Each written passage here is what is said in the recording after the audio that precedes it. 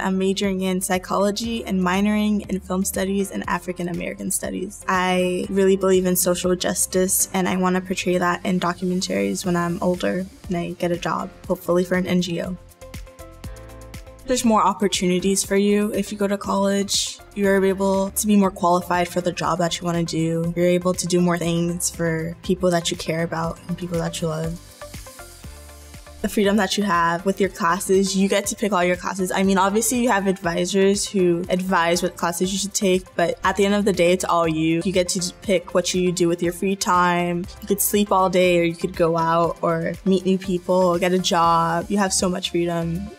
One of the biggest challenges of being in college was managing my money and making it stretch. You want to go out, you want to go to restaurants or movie theaters, but it costs money, so you need a job.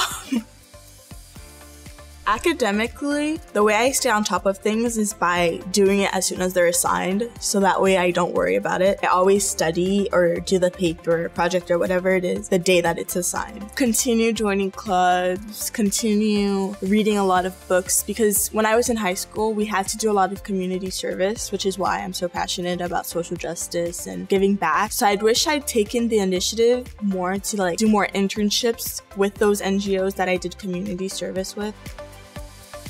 My biggest advice is not to worry about what other people think about you or what other people are doing. College is a time for growth, and everyone is so focused on growing and learning who they are that it's not that they don't care, but they're not focused on what you're doing. So just do you.